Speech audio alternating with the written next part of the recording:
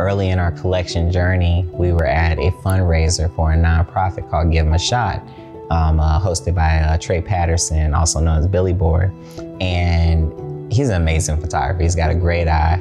He was able, in his nonprofit, to introduce these young men to the idea of taking photos and this idea of shooting photos. But in that same experience, they got a fake profile gun.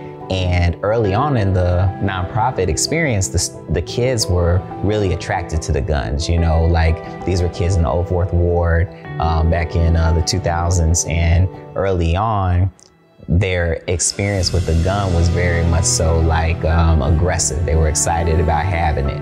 But throughout the process of that experience, that nonprofit, he transitioned them to understand that you tell a story with a camera, and you take a life, you take a story, you take a opportunity away with a gun.